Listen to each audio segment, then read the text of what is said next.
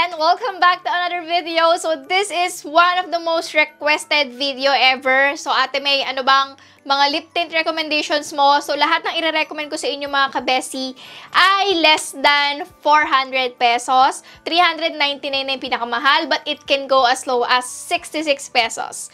Yes, you heard it right mga kabesi. So without further ado, let's start. So, simulan natin siya sa pinakamahal. And I know may mga magreklamo na, ang mahal naman yan. But wait, guys, sobrang worth it. Ito ipapakita ko sa inyo. And this is the BLK Universal Tinted Duo. I know ilang beses ko na ito na-feature, but I just can't stop recommending this because for those morena girls na hirap humanap ng shade nila pagdating sa lip tint. Kasi lahat ng nilalabas ng local brand na lip tint halos is puro bright color. So, itong si BLK, siya yung nakita ko na nakapaglabas ng shade na suitable for all skin tones. And this is yung nutmeg na shade. 399 siya guys, pero duo naman siya. Meron siyang matte tint at meron din siyang water tint. So, isuswatch ko siya sa inyo mga kabesi. So, mag-start muna tayo dito sa matte. But, this is the shade guys. So, ito naman guys yung water tint niya, which is really nice. It's very lightweight on the lips. You won't even feel mga kabesi na meron kang lip tint sa kanya. Well, it's a tint of course, pero may mga lip tint kasi na medyo ramdam mo sa labi, especially yung mga powder stain na nauuso. But this one, it's very lightweight and you can use this on your cheeks and on your lips. I just don't know if it's gonna work on the lids. I haven't tried, pero cheeks and lips guys, sobrang ganda niya. And I must say that for 399 guys, sobrang sulit nito if naghahanap ka ng universally flattering shade. Super bet ko to. Mag-proceed tayo sa pangalawang pinakamahal, which is itong Colorette na Velvet Tint. It's like a liquid matte lipstick, but still, it's a tint. It leaves a stain on the lips after a long time. Even yung version 1.0 ng Velvet Tint, sobrang gustong-gusto ko siya. So, si Birthday Cake, guys, ito yung aking favorite shade. This is multi-use, guys. Pwede siya sa lids, sa cheeks, and sa lips. I actually did a video and swatches of all the 12 shades. And ito pa rin talaga ba, guys, as in talagang babalik at babalik pa rin tayo sa kung ano yung una nating gusto. Wow! Taray, relate, char. So, ito guys yung shade ng Birthday Cake. Again, this is a universally flattering shade. 349 pesos siya, pero sobrang sulit niya kasi it's pretty long lasting, especially on the lips. Kaya, i-recommend ko din siya sa inyo mga kabesi. Next that I have here is, as cliche as it may sound, this is the Colorette Color Tint in Zola. A lot of you in the Facebook group, by the way mga kabesi, may Facebook group na ha. Ilalagay ko yung link sa description box, tsaka sa pin comment. Join na kayo kasi dun kami nagchichikahan. Dun din ako nagpo-post ng update regarding if magkakamit and greet na. Malapit na besh. Finally. So anyway, going back to the tint guys, as cliche as it may sound, up to this point, it's still one of the best tint that I could recommend, especially for those people who are on a budget. When I saw the Instagram story post of Nina is the CEO and owner of Colorette, nakita ko na meron siyang mas malaking lalagyan, which is para siyang velvet tint pero mas mataba dito. And I think that's the color tint. Parang ire-repack yata nila. So I hope they do that kasi that's the only thing that I don't like about this one is yung packaging niya. Nonetheless, guys, performance-wise naman and quality-wise, I super love this. And Zola is definitely my shade.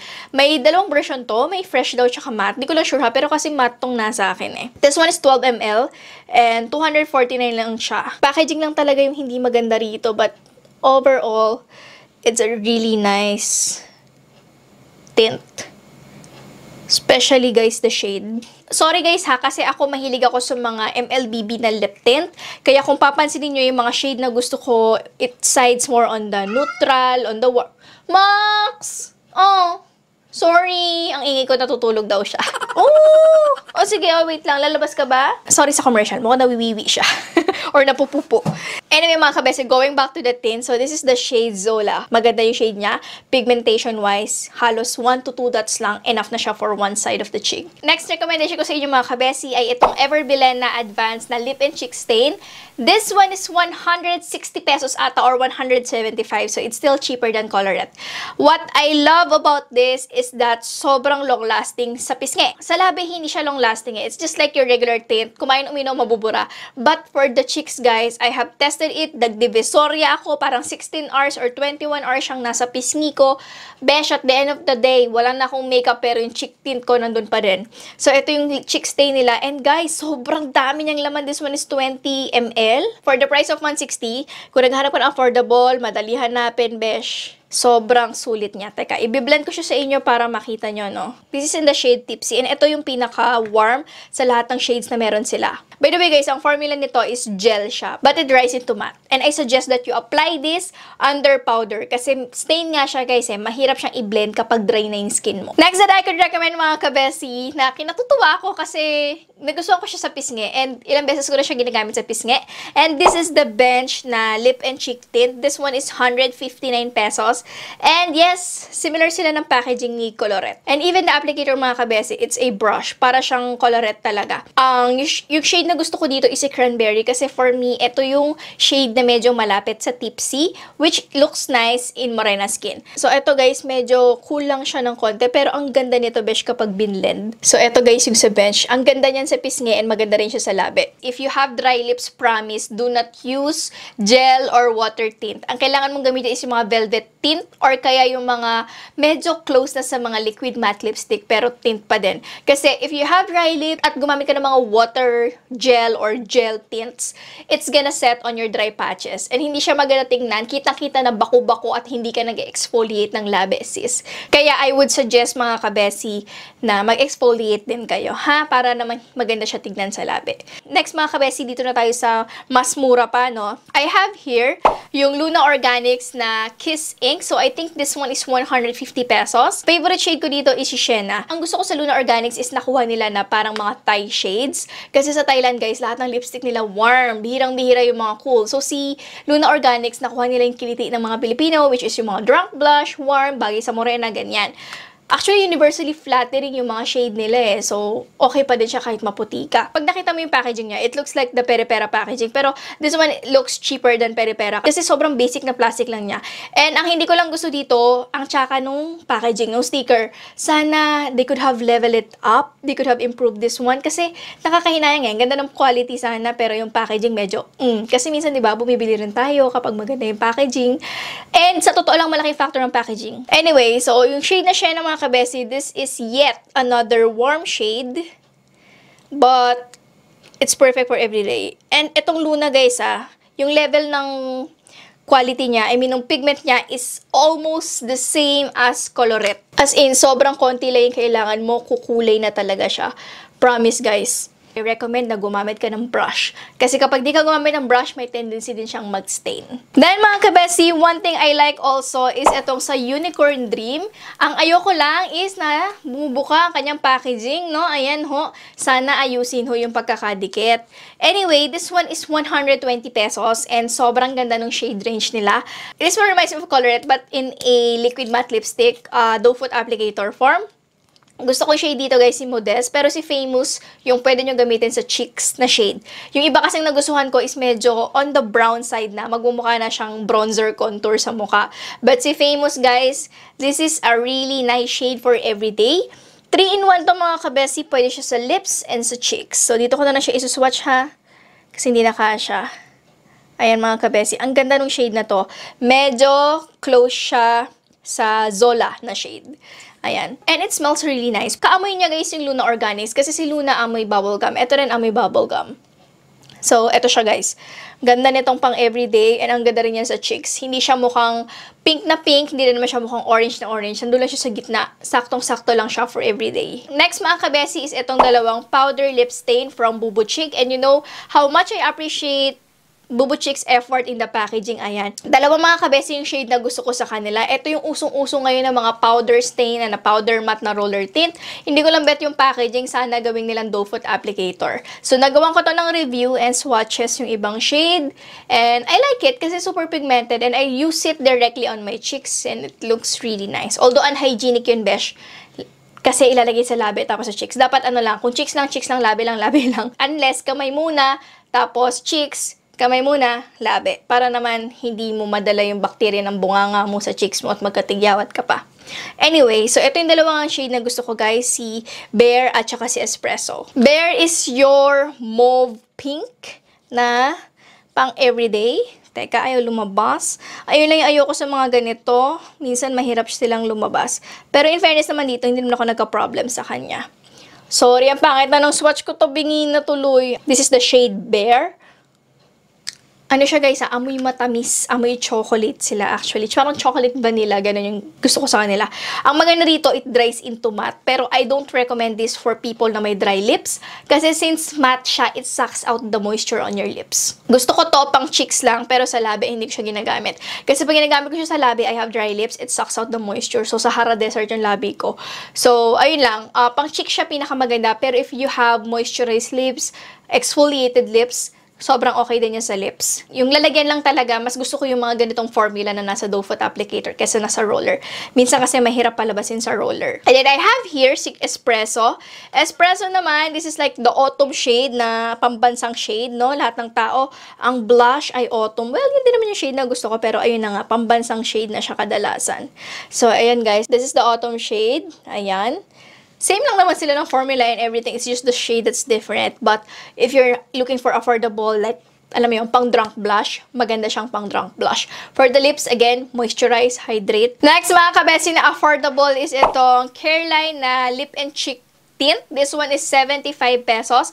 Ang gusto ko shade dito si Sweet Mocha. Kasi parang ito yung shade nila na pwedeng pang everyone. Yun yung sinasabi ko sa inyo pagdating sa mga local brand. Ang hiling nila sa mga bold colors. You will rarely find shades na medyo nude, matte, especially sa mga water tint, mga gel tint, ganyan. Yung Vice Cosmetics tsaka yung Careline, medyo similar sila ng formula. May pagka water gel type. And this one is cheaper than that. Kaya mas ito yung ire-recommend ko sa inyo. This one is only 75 pesos. So, hindi ko na lang paano ko siya swatch dito na lang sa taas mga kabesi. Actually, medyo kamukha nga din niya yung EB stain eh. Medyo ganun din yung shade niya. Pero guys, sobrang bango nito. May prutas. Ano siya? Fruity scent. Ayan. Ito yung medyo warm sa kanila na pwede mong everyday. By the way, may pagka-gel yung formula niya. So, medyo madulas. So, ito, okay siyang gamitin sa cheeks. Pero, kailangan mabilis ka mag-blend kasi once it sets, bye-bye. Meron ka ng mapa sa mukha. Besh! Pwede na pag-aralan ng geography, no? Anyway, sa mga estudyante dyan na budgetarian, this is a really good options. I would recommend Pretty Secret, pero between Pretty Secret and this one, mas blendable to kesa doon. Kasi yun guys, kailangan mong haluan ng moisturizer. Pero ito, hindi mo na siya kailangan haluan ng moisturizer. And that one is 71 pesos or 75 and this one is 75 as well. So, similar lang sila ng price. So, last but not the least mga kabesi, talking about Pretty Secret, ay itong kanilang Lip and Cheek Soft Glow. 199 pesos, pero tatlong shades na yung makukuha mo. And for me, this one is the most worth it itry na shade, which is yung kanilang Vibrant Peach. The pink one looks neon pink. So, mukha kang Barbie sa pisngi mo kapag yun ang ginamit mo. Yung nude MA naman nila, sobrang nude na hindi mo na siya makita. Sa mapuputi, siguro makikita siya. Pero I tried it on my medium morena skin. Besh! Para akong naglagay ng foundation sa mukha. Hindi ko siya shade. Ito yung pinaka, kumbaga, katangkap-tangkap na shade for me, for my morena skin. Si Vibrant Peach, medyo bold siya at medyo overwhelming. Pero once blended out mga kabesi, it's actually a nice shade. Okay din tong pang drunk blush. Yun nga lang, this one is not that long lasting. Parang naglalast ng mga 2 to 3 hours lang siya.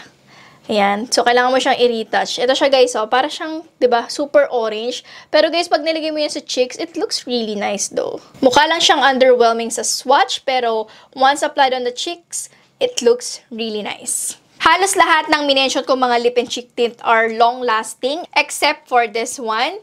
But yung mga natry ko na to guys is actually long-lasting, especially if you're gonna put them on the cheeks. Mostly naman kasi mga ganito, kasi syempre hindi naman siya nababasa. Unlike ng labi natin, kaya nabubura kagad or natatanggal yung pigment. But all the things that I have mentioned, except for this one, are pretty much long-lasting. It can last yung mga 4 to 6 hours or more pa nga. So, ayan guys, lahat ng swatches, ano ho, kayo nang mamili. Again, skin-to-skin basis pa rin yan. What worked for me might not work for you and vice versa. And by the way, I just like to address guys ha, kasi merong nag-share dun sa aking Facebook group na bumili siya ng lip tint sa palengke. I think it's a fake lip tint, and then, ayun, namaga yung bibig niya, nagkasugat-sugat, ganyan. So, ayun lang guys, I know as much as we want to save money in buying tints, please huwag kayong bumili kung saan-saan. Mas maganda pa na bumili kayo sa Watsons, ganyan, yung mga ganito. At least, kapag may nangyari dyan, may mahahabol kayo, may makakausap kayo. Ngayon, kapag doon kayo bumili sa mga, let's say, sa palengke, or sa kung saan man yan, na mga fake makeup, sinong hahabulin nyo pa nagkasakit kayo? Sinong hahabulin nyo kapag nagka-injury kayo because of makeup? Wala. Kasi in the first place, it was your choice. Unlike with this one, at least yung mga brands, they can make studies. And itong mga to guys, pahirapan sila makapasok kung saan man silang store ngayon. Like for example, Watsons. It's very difficult to enter Watsons guys. Kaya sinasabi ko sa inyo, if you're gonna buy from a store, make sure they are FDA approved. They have the proper documentation kasi hygiene din yan guys. Not to discourage those who are selling DIY tints ha. Pero I saw on Shopee, there are lip tints guys na nasa bote ng 1.5 na soft drinks na ikaw yung magre-repack, ikaw yung magre-refill, and I saw some comments na may nakapatong pa sa may balat pa ng mangga, nasa sahig, ganyan. So, alam nyo yun guys, I know business siya, pero you have to also be very cautious kasi yung mga bumibili sa inyo, baka mamaya anong mangyari sa kanila, habulin kayo, anong laban nyo. So, ayun lang. I just like to reiterate this one kasi ang dami ko nang nakikitang ganun. Kaya, ayun guys, pinipili ko din talaga yung mga tinatanggap ko na mga tints. I make sure na FDA approved sila. I make sure na meron silang sarili nilang mga manufacturers. So, ayun lang, just to warn those people who likes to buy fake makeup or bumili ng mga tint kung saan-saan. So, yun guys, paalala ko lang siya sa inyo. Mag-ingat po tayo. I know lahat tayo gusto nating magpaganda, pero with pagpapaganda comes great responsibility din, besh. As a consumer and as a seller. So, ayun lang mga kabesi ang ating video for today. If you are interested sa mga products na minention ko, everything will be in the description box. So, make sure you check it out. So, ayun lang. Thank you so much for watching mga kabesi. If you enjoyed this video, please don't forget to give this a thumbs up and you might consider subscribing to my channel if hindi ka pa subscribe. Pwede mo rin ako i-follow sa aking mga social media accounts. I am Mae Layug on Instagram, Facebook, and Twitter. Again, thank you so much for watching and I'll see you on my next video. God bless us all guys and bye!